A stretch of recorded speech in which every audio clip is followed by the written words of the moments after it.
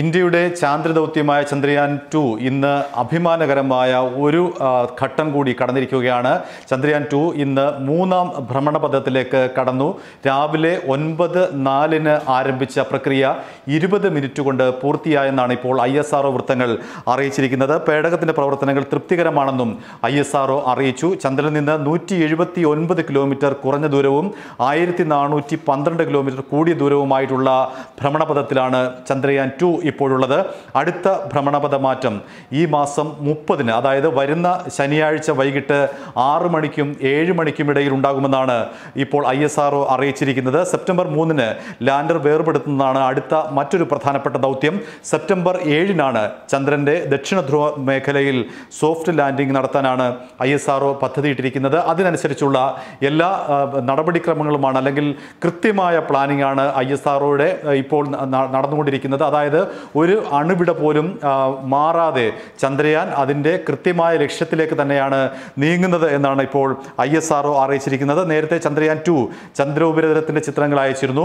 ചന്ദ്ര ഉപരിതലത്തിൽ നിന്നും 2650 കിലോമീറ്റർ ദൂരെ നിന്നും ചന്ദ്രയാൻ 2 പകർത്തിയ ചിത്രങ്ങളാണ് ആദ്യം ISROയ്ക്ക് ലഭിച്ചത്. ISRO അന്ന് തന്നെ അത് പുറത്തുവിടുകയും ചെയ്തു. ഇതിന് പിന്നാലെ ഛിന്നഗ്രഹങ്ങൾ, ഉൽക്കകൾ പതിച്ചുണ്ടായ ചന്ദ്ര ഉപരിതലത്തിലെ ഗർത്തങ്ങളുടെ ചിത്രങ്ങളും ചന്ദ്രയാൻ 2 അയച്ചു.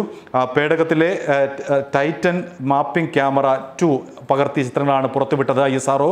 സോമാർ, fend, Kirk, would, Jackson, match, കോറലോ, Mitra, പ്ലാറ്റ്കെൻറ്റ് തുടങ്ങിയ ഗർത്തങ്ങൾ അയച്ച ചിത്രങ്ങളുണ്ടെന്ന് ISRO അറിയിച്ചിരിക്കുകയാണ്. ചന്ദ്രനിലെ രാസഘടനയെപ്പറ്റി പഠിക്കുകയാണ് ചന്ദ്രയാൻ 2-വിൻ്റെ ദൗത്യം.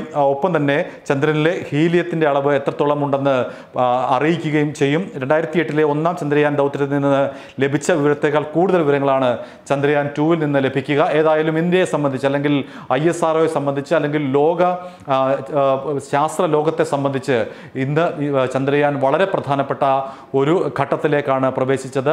മൂന്നാമത്തെ ഭ്രമണപഥത്തിലേക്ക് ചന്ദ്രയാൻ 2 പ്രവേശിച്ചതോടുകൂടി ISROയുടെ ലക്ഷ്യം ഏതാണ്ട് പൂർത്തീകരിച്ചു വരുന്നു. അതിൻ്റെ 99% ലക്ഷ്യവും പൂർത്തീകരിച്ചു എന്ന് വേണമെങ്കിൽ നമുക്ക് പറയാം. ഇനിയുള്ളത് നേരത്തെ സൂചിപ്പിച്ചതുപോലെ തന്നെ ചന്ദ്രനിലേക്കുള്ള ലാൻഡിംഗ് മാത്രമാണ്. ചന്ദ്രയാൻ 2-വിൻ്റെ ഏതാണ്ട് 99% വിജയകരമായ ദൗത്യമാണ് ഇപ്പോൾ പൂർത്തീകരിച്ചത്. ISRO അതനുസരിച്ചുള്ള വിവരങ്ങളാണ് ഇപ്പോൾ പങ്കുവച്ചിരിക്കുന്നത്.